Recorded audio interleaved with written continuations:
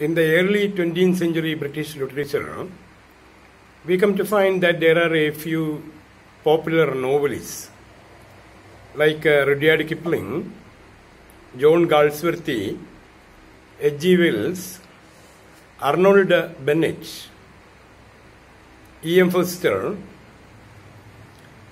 and Joseph Conrad. All these writers were born in the Victorian age, but they continued to write in the early modern period of literature. It was in the early 20th century. They produced their literary works. And Rudyard Kipling is known for his novel Kim. And he was the first person to receive a Nobel Prize from an English-speaking country. He received the Nobel Prize in 1907. And he is also popular for his children's books like Jungle Book, Ricky Tavi, etc. And he has produced also a few poems like If. And If has been described by Kushwant Singh as the essence of Gita. In the single poem written by Rudyard Kipling, the essence of Gita can be identified. And he has got his notorious poem, The White Man's Burden. And UGC once asked a question from this area. And according to Rudyard Kipling, the administration of the colony seemed to the colonizers was like a burden. It seemed a burden to manage the half-devil and half-child in the colonial countries. So it is actually a notorious poem, and he was called a prophet of imperialism. It was George Orwell who regarded him as the prophet of imperialism. And after Rudyard Kipling, we come to find John Galsworthy, another popular writer, who produced about 31 plays and a very popular number of novels. So he started his career as a writer of plays, and his plays often helped for the reformation of the society, paved way for social reformations. And in his early career, he adopted a pen name also. John St. John was the pen name adopted by him. John St. John, S-I-N, Sin. John St. John was the pen name adopted by John Galsworthy. And Galsworthy also received the Nobel Prize for Literature. And it was in 1932 he received the Nobel Prize. So in this context, we remember that Tagore received the Nobel Prize in 1913. And 10 years after W.B. Yeats received the Nobel Prize, it was in 1923. And when the 23 is reversed, it is 32. And Galsworthy received his Nobel Prize in 1932.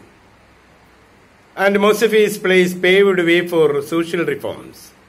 For example, his first play, The Silver Box, it was the first play written by John Galsworthy, speaking about the double standards in the practice of law.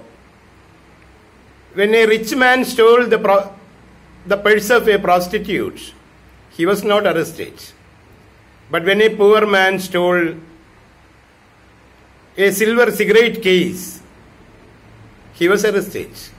And it was for a petty offense the poor man was arrested. So through the play, he maintained that there was double standard in the practice of law. And it opened the eyes of the government also. And then his next play, Strife, actually speaks about a strike that occurred in a tin factory where there were hundreds of people working under a mere salary, a very low salary, and they fought against the employers. and a strike was organized by them. But the employers showed a cold approach to the strike, and the laborers suffered a lot.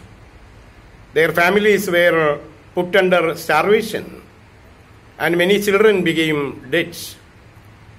And the mere wage fixed for the employees was actually the reason for the strike. And the government was made to give order for a minimum wage for the employees and ordered for maintaining hygiene in the labor colonies. And there was also another play named Justice that paved way for the reform of the jails. A poor clerk named Falder was asked to exchange a check for £9, and he put a 0 along with the 9 and made it 90. He actually wanted to help his lover named Ruth Honeywell. Falder, the junior clerk, manipulated in the check given by the company, and for that he was imprisoned. And he was put in solitary imprisonment, solitary confinement for a few months. And when he was released, he lost his consciousness. He became a socially unfit person. He was not able to do any work at all. And the danger of keeping prisoners in solitary confinement was brought to the attention of the government. And for petty crimes also, the prisoners were put in solitary imprisonment. And the isolation in the prison made them lose their mental health. And when they were released from the prison, they were not able to do any kind of work. And the situation is presented in this play, and it brought the attention of the government for prison reforms. Galsworthy is known for his plays that paved way for social reforms. And Galsworthy was also a novelist. He produced a saga with many number of novels in the set, a group of many number of novels based on the history of a family. Therefore, it is called a saga. And it was called a Forsyte saga, the story of Siamese Forsyte. And in the Forsyte saga, there are 3 novels and 2 interludes. And the novels are The Man of Property, and then there is the interlude, Indian Summer of a Forsyte. And then the next novel, In Chancery, and it was followed by another interlude called Awakening. And the last novel in the group was To Let. So there are 3 novels plus 2 interludes, totally 5 books in Forsyte saga. And it was produced by him in 1922, in the year T.S. Eliot brought out his Wastelands. The publication of Forsyte saga took place in 1922, but it actually required a few years for him to complete the novel. He actually started writing the novel from 1906 onwards and completed it in 1921, and the publication took place in 1922. In the Forsyte saga, we come to find that there are 3 novels and 2 interludes. And then the Forsyte saga was followed by 2 sequels. There were also 2 sequels prepared by him after the Forsyte saga. Following the same theme of Forsyte saga, he published 2 more sequels. And the first sequel was a modern comedy, and it followed the story of the Forsyte saga. And there are also 3 novels and 2 interludes. And the novels are The White Monkey, The Silver Spoon, and Swan Song. The White Monkey was the first novel in the set of the modern comedy, and it was followed by an interlude called A Silent Wooing. And then it followed another novel, The Silver Spoon. And it was followed by again an interlude called Passage By. And the last novel was Swan Song. Actually, the Swan Song, the final song for the Forsyth family. And then the next sequel actually speaks about a relative of Forsyth called Cherrels.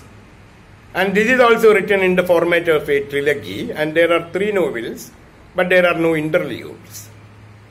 In the Cherrels trilogy, it is entitled End of the Chapter. The trilogy is entitled End of the Chapter. But in the trilogy, we don't come to find a novel entitled End of the Chapter. It is given as a name for the 3 novels. And the story of End of the Chapter is connected with the Forsyth saga, because the Cherrels are the very close relatives of the Forsyth family. And the story is actually the story of the Cherrels family, and there are 3 novels: Maid in Waiting, Flowering Wilderness, and Over the River. So there are no interludes, there are only 3 novels in the end of the chapter. As a whole, Galsworthy produced a few number of novels, and the novels are connected with the story of Forsyth, Siamese Forsyth, and their relative, the Cherrels. So the first set of stories was entitled The Forsyth Saga. There are 3 novels and 2 interludes, and it was published in 1922, even though the writing started from 1906. And the Forsyth Saga was followed by 2 sequels. The first sequel was also the story of the Forsyths, and there are again 3 novels and 2 interludes. And it was followed by the next sequel, and it tells the story of a relative of the Siamese Forsyth family, and they are called Cherrels. And there are 3 novels entitled Maid in Waiting, Flowering Wilderness, and Over the River. And after John Galsworthy, we come to find H.G. Wells. H.G. Wells was also a writer of novels. He was also an essayist and a writer of history, and best remembered for his scientific fiction. And H.G. Wells is often called the father of scientific fiction, the father of science fiction. And his most noted science fiction works include The Time Machine, The Invisible Man, The War of the Worlds, etc. And his first novel was a scientific novel, and it was called The Time Machine, and it was produced by him in 1895.